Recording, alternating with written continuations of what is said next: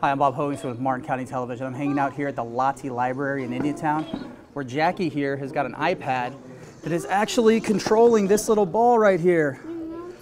So cool. The technology here at the new Idea Lab in Indiantown is pretty sweet.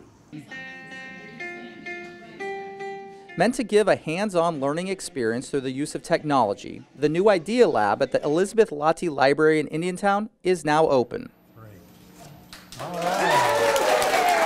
Adults and children alike can come sit and use the newest iMac computers and tablets, can play a game on the new PS4, or can check out a GoPro and DSLR camera.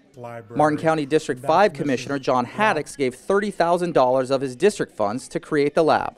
There are many families and children using the library, and this new technology is going to provide them a tremendous additional community asset to learn and to experience new technology and new ideas.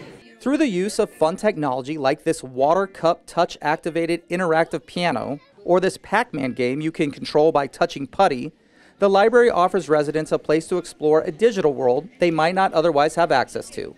Most likely, these young kids growing up now and learning this technology will be reading books or listening to books on computers rather than hard copies in libraries.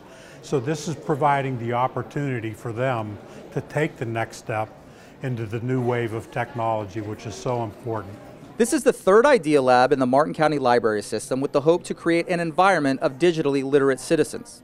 The Lahti Idea Lab serves all ages of the community, from STEM programming for youth to content creation and digital music exploration.